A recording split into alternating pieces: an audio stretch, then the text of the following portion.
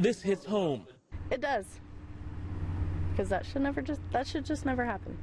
And frankly, there's anger over how and why this could happen to a child with no defense. It's sad, yeah. Anybody who can forget their kid, it's sad. It's real sad. For starters, there's no reason why you should leave your kid in the car. That is ridiculous.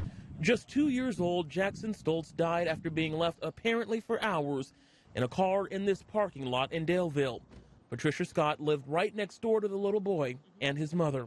Yeah, he was a sweet little boy. Every time I've seen him outside, he's been with her or his grandmother.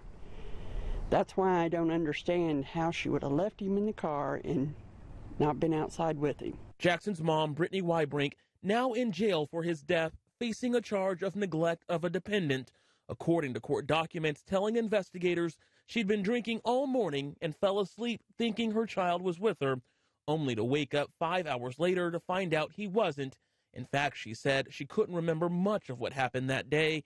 The toddler found by a friend of his mother. In the first place, I don't know how the child even got in the car, and why would you leave your child in the car? It's just, nowadays I just don't understand because there's so much of that going on.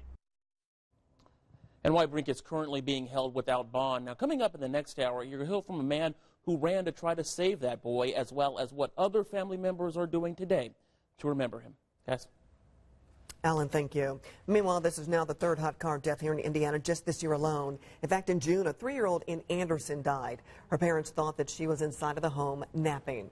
Police later recommended not to file any charges, calling this an accident. And then in July, a 3-month-old in New Albany died after police say the baby's mother forgot about him after dropping her other children off at a local daycare there.